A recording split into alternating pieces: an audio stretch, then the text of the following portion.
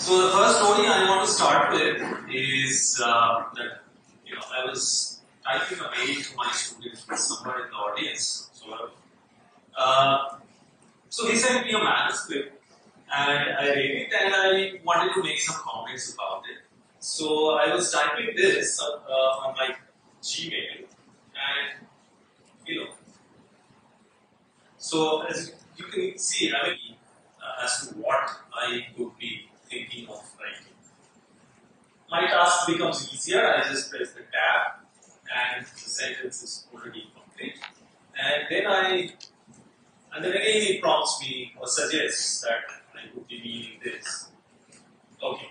So I just all of you have experienced this. When you search for something, as you scroll down, somewhere here, Amazon comes up with suggestions that customers who bought this also bought blah blah. Okay. That's the second one. The third one, a while ago, one of my friends from Italy wrote me an email which contained this phrase. He was referring to some movie, and he was referring to it by its Italian name, which I couldn't immediately understand. But then I have Google, so I went to Google Translate, and what it tells me is that "by thieves" would be the literal translation. Then I immediately realized that the sort of official name of that movie is 1948 classic movie. If you are into movies, you would have heard of it. Is Bicycle Thieves. So hold on to these stories and let me go to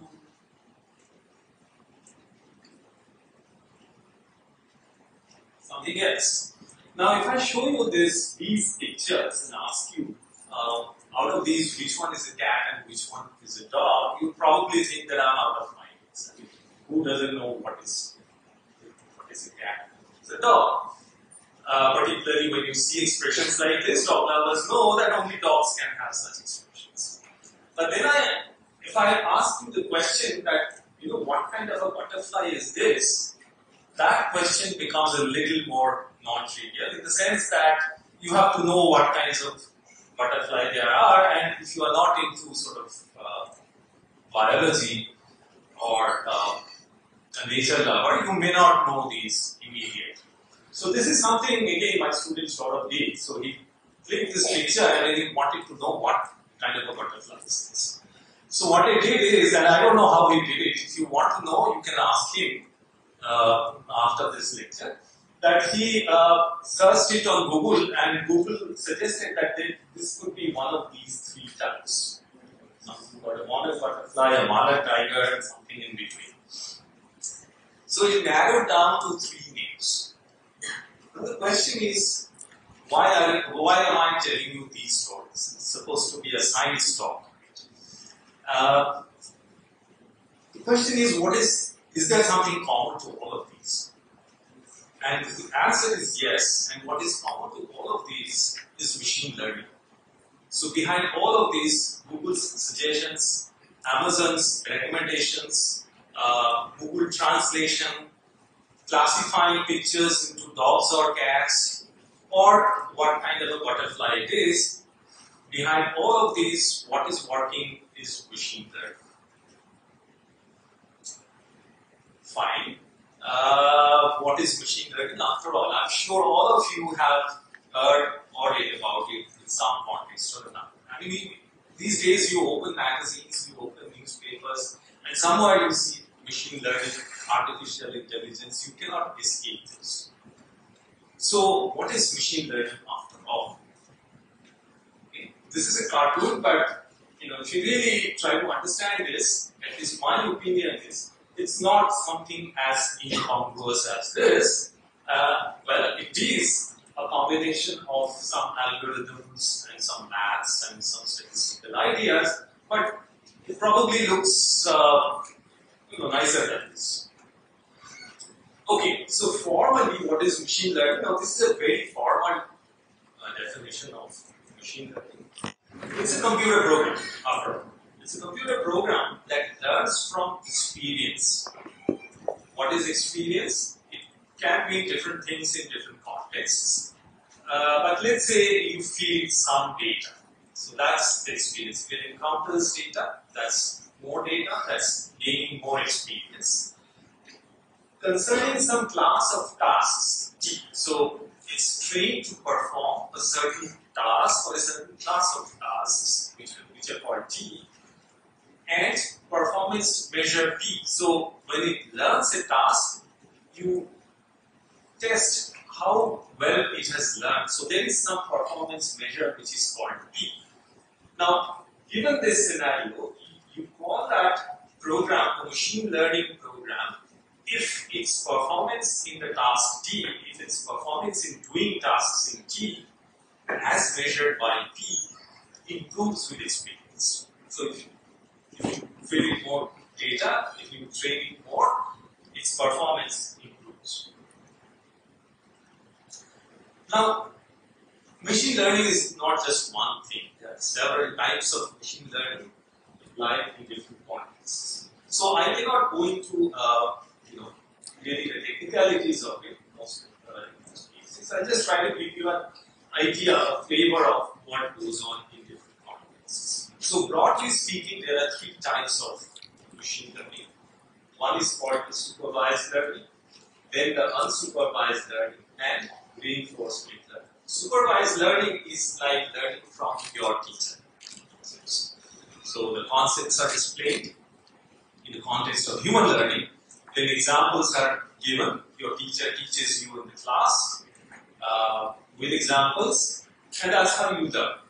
So that's like supervised learning. And then he or she tests how well you have learned through exercises, exams, and so on. Then unsupervised learning. You pick up a book and you try to learn all by yourself. You love maths, so you pick up a book, you try to learn what logarithm is, for example, without an aid from a teacher. So that's like unsupervised learning. And then there is something called reinforcement learning, which is like one fine day you are very excited about your studies, you open your maths book and you try solving the most difficult problem in maths. And you don't know how to really go about it. So what you do is, you make some steps, you go a few steps, and then maybe you realize that, well, this is working out well, or maybe it's not working out well. So you trace back, go 2 steps back, and try something different. And then eventually you solve it. So what is happening is that you're learning from your experience, you're learning from your mistakes. So that's a good analogy of what goes on in reinforcement learning. There are 2 types of supervised learning. One is called regression, the other is classification. So what is a regression? I'll explain by giving examples. Suppose there's a company which sells something, maybe whatever, some product. And like all companies, they spend a lot of money in advertising, and they advertise on TV, they advertise on radio, they advertise on newspapers, and there are different budgets for these advertisements. At some point, they want to know which medium they should spend money on advertising. Should they spend more money in advertising on TV or the radio or the newspaper? So how do they figure that out? So that's a good example of application of regression model. So they have a lot of data saying that if these are the budgets, then this was the cell. If these are the budgets, then this was the cell. So that's the data. And on their data, they can train this regression machine learning models. So that given a new set of data, new set of figures for different budgets for these 3 media, they can predict what the sale would be. And of course, the target is to maximize that sale. So that's an example, a real life example of application of a regression machine learning model. One can ask, for example, how is the stock market going to go today? Someone who's interested in the stock market, and serious people who spend a lot of time doing this, they use machine learning predicting movements in stock market. classification is like you have an object and you want to know whether it belongs to this class or that class. Many of you, maybe all of you use Google Mail, for example, and there's a spam folder. So when a mail comes in, Google classifies it as a genuine mail or a spam. And what goes on behind is a machine learning. So it classifies a mail into spam or not spam. And more recently, it has come up with a multi sort of classification. But there is a primary folder, there is a promotion folder, etc., etc. So these are all examples of classification tasks that go on. So like pictorially, this is a classification problem. Given some samples that you have, you want to classify them as either in this or that. And any machine learning model, there is this, these are statistical models. So it cannot be exactly 100% accurate. So sometimes things are misclassified. The blues are put in this class or the greens are put in this class. So some of your genuine mails may end up in your spam folder. So, the person who sent you will call you up and say, please take your spam folder, maybe it is not. And regression is like you have some variable here and the value of the function. So you don't know what function it is. So what you want to do is, but you assume that it's a function of a variable or maybe more than one variables. In most real life cases, this y is a function of many variables, and you only have some examples. Given x1, x2, x3, etc., you have a value of y. So you only have this data. And using that data, which is called the training set, what you want to do is you want to come up with your best guess for this functional form, which let us call y cap if you calculate this. So that's your best guess given on the data you have. So given these data, what you would like to do perhaps is to guess that the dependence is linear. Obviously, it's not exactly linear, but that's the best guess maybe you can come up with. And so you come up with this function by fitting this data to a linear function. And then given the new data, new set of values of x1, x2, etc., you come up with a prediction for the value of y to be. So that's a regression. Unsupervised learning, a good example of unsupervised learning is what is called clustering. So to start with, you don't have any labels on your data. You have some data. Then what you do is you want your machine learning model to classify them into separate classes. There are something more common among the objects in this class than between something here and something there. And what is this commonality? What is this similarity? Of course, will depend on what kind of data you have, what is the application at hand. And it's very difficult to sort of generalize, give a general definition of this, not in the non-technical terms. But I'll try to explain this in terms of an example. Suppose, millions of people are buying products, let's say from Amazon or some other online seller.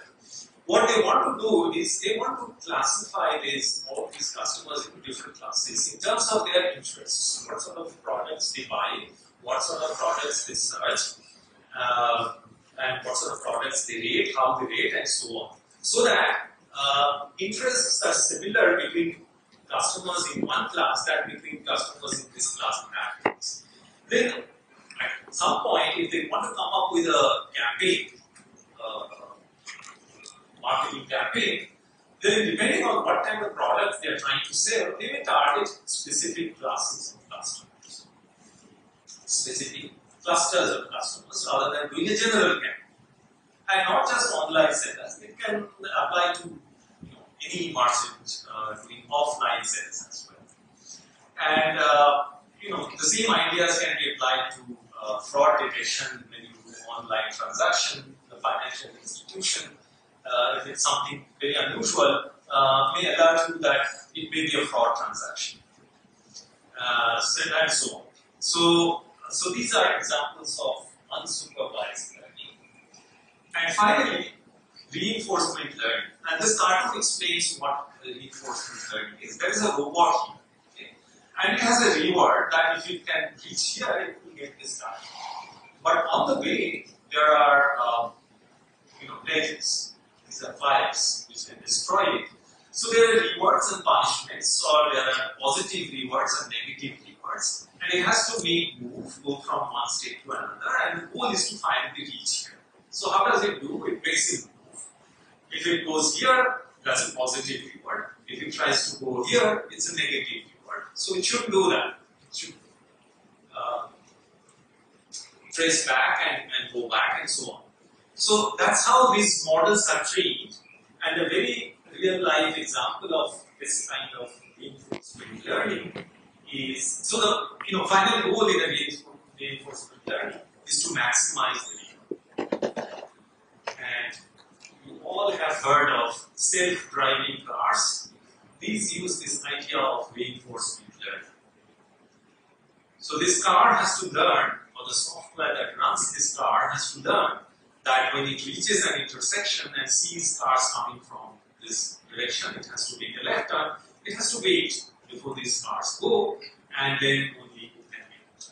Now, of course, when these cars are trained, of course, on day one, they cannot be left on the streets, because then you will make a wrong move and hit people or hit some other cars. So these have to be extensively trained at the software level and in the lab in simulators before they are actually working. Okay, so those are all fun stories. Now, let us look at some stories from science. So one of my favorite examples is this drug design and discovery. So this is a story from early 2020. After that, it sort of got lost as the pandemic struck.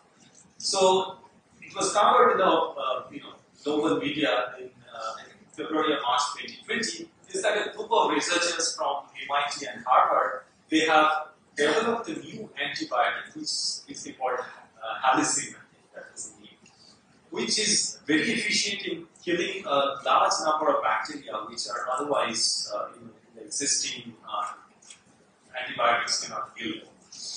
So what they used is kind of machine learning called deep learning, which is kind of neural network. If you have heard of neural networks.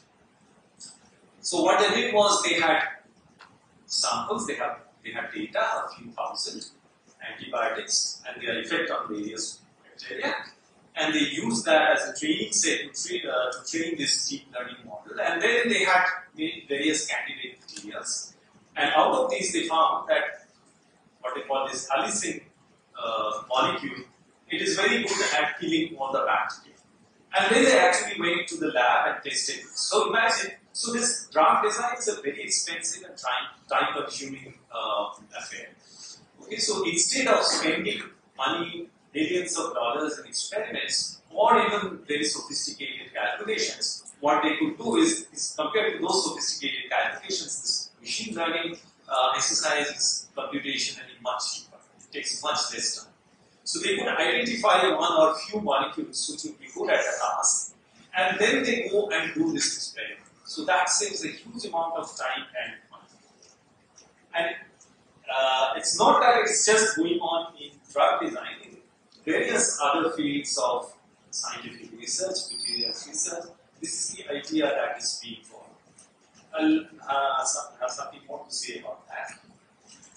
The other exciting area in science, in research, where this machine learning is being used, is what is called autonomous experiments. Now, what is your idea of experiments? That the scientists who go to the lab, do some experiments, maybe it's turn some knobs here and there, start something on, or pour some chemicals, and at the end of the day, or maybe several days, some results will come out, and then they will sit down and analyze it and so on.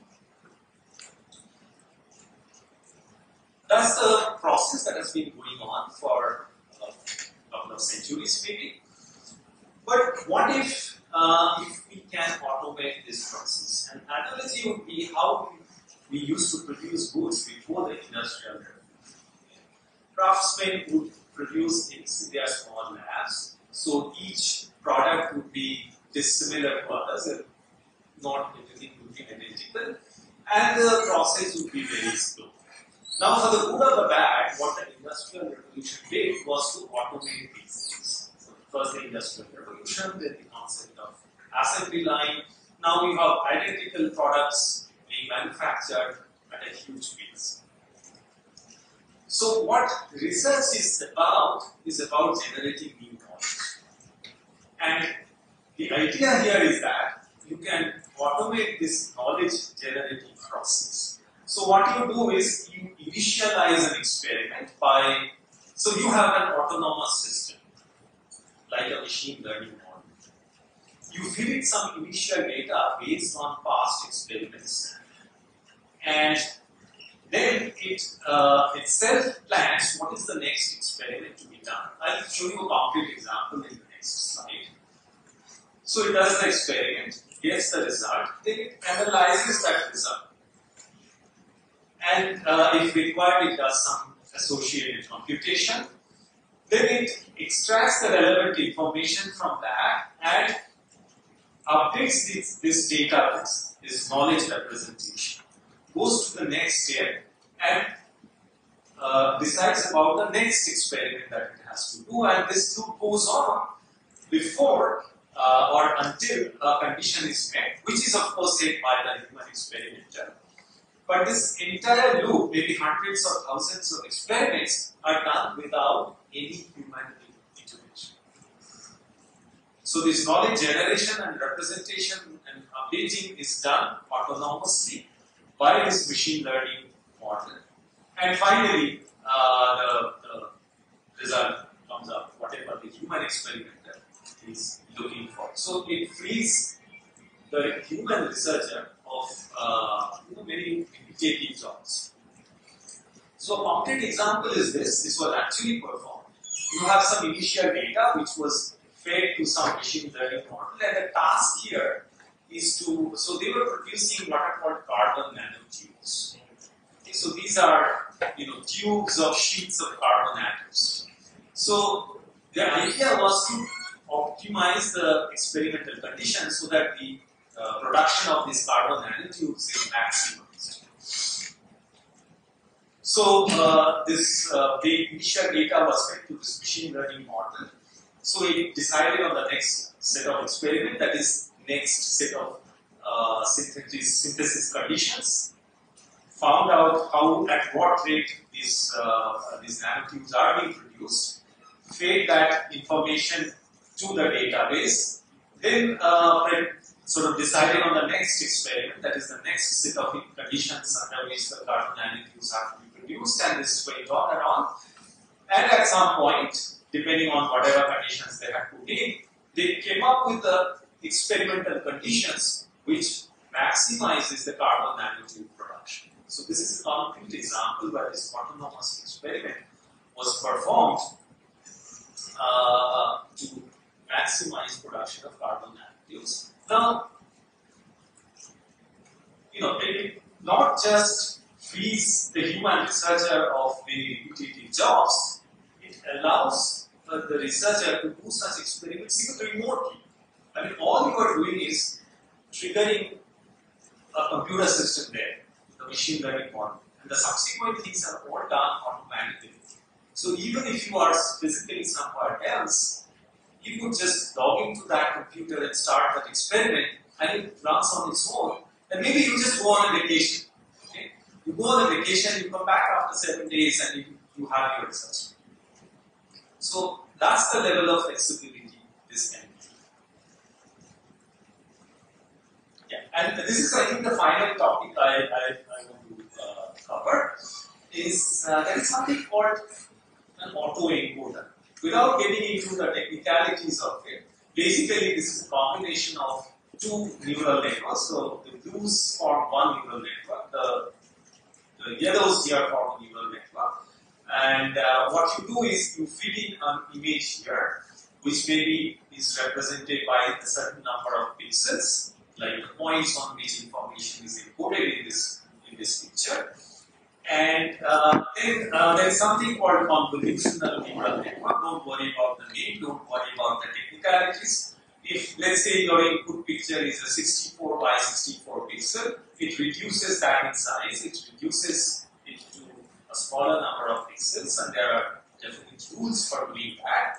And what this neural network does is to get it back to a 64 by 64 size, but as faithfully as possible to the initial image.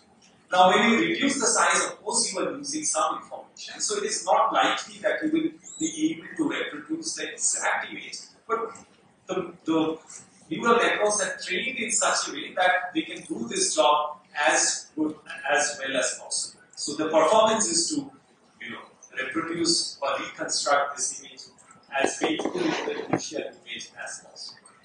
So here are some examples. Okay? If you want to know more details about this, you can ask Sora. These are the initial images, and these are the reconstructed images after going through this modeling.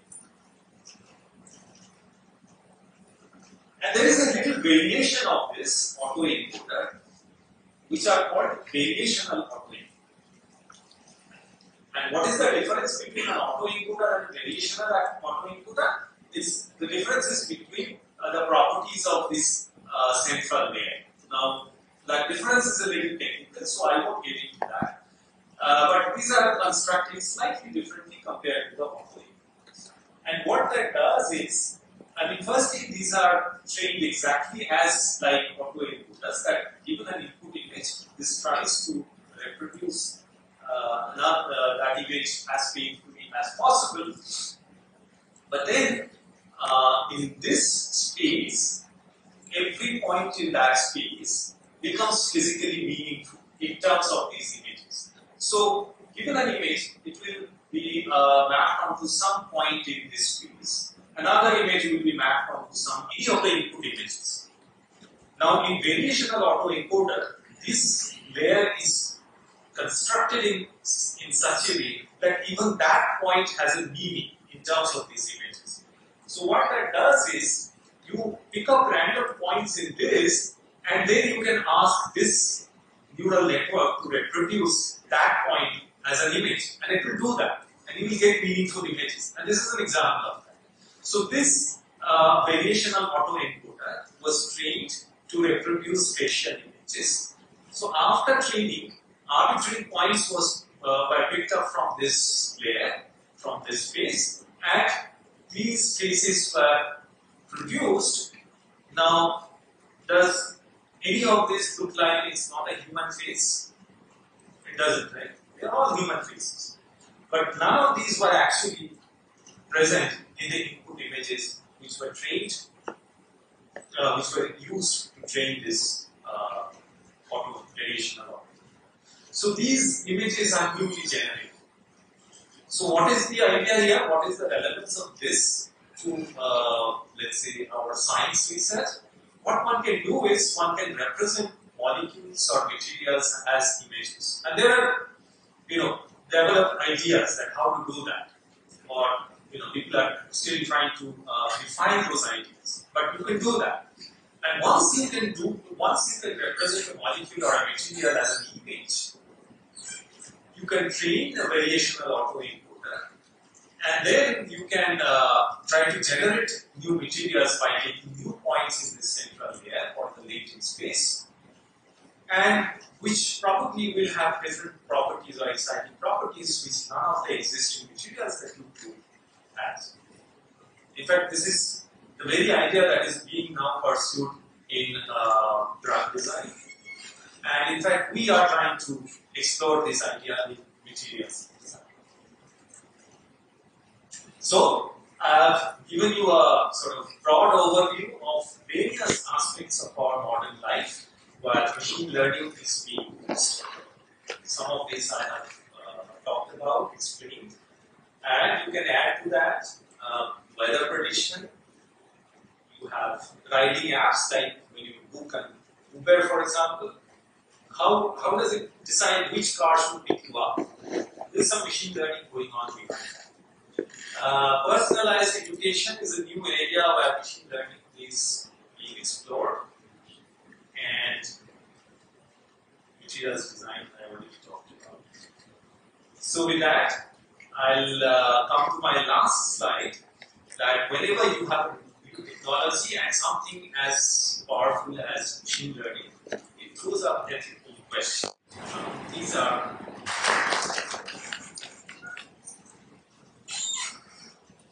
binary computers, which is based on 0-1 machine language, but there is a concept of analog computers, which was used in the Greece and Mesopotamian era. So, will it improve the technology? Because there are many research which says it could improve the technology many folds. I really do not know that. So, all that I'm talking about is done on the existing computers. So, is the variation not going from that point from which the output image is made? Let me explain that once more.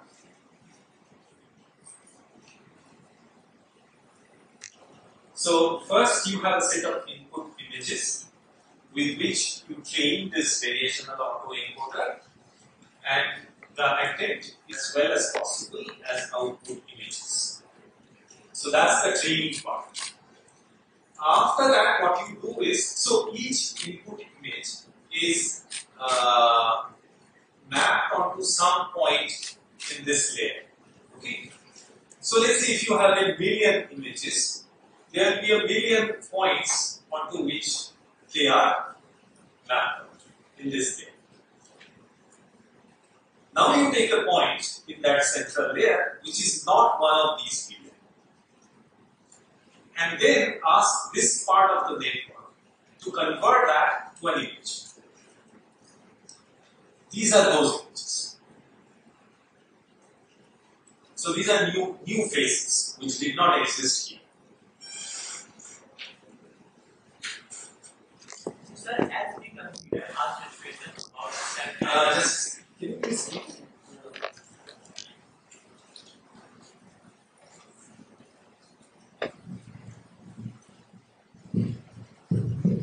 First of all, good morning, sir. So, sir, as you have proceeded in last about the discussion of can a machine learning be a model, so we think about a self-driving car that is working on a principle of artificial intelligence. Suddenly, an incident happened in it that a boy around a 5-year age comes in front of AI driving car. And in AI driving and self-driving car, a person said, who is not driving it but sit in it from going a place to place, and there is a certain chance of accident. So what will be the car do? First chance is that the car will hit the ball and go on, and second chance is that the car will try to save the ball, and in the second case the incident of the man who is sitting in the car will be happen. So sir, my question is that how would AI work on ethics? So I don't think AI should be moral. As I said, I want this is a very valid question, and I don't think these questions should have one-line answers. So therefore, I'll stop short of giving any answer to that. I'll only say that this is a very, very valid question. Yeah, please feel free. If there are no questions now, you can try to catch Professor Sen during the day, or he has been referring to his student, Saurabh. So Saurabh, maybe you can stand up. So, yeah, please catch them. Before we thank Professor Sen again, the plan now is to go and see some of the facilities on campus. So first we will take you to the cluster, then the library, then the labs, and then on to lunch. So with that, let's thank Professor Sen.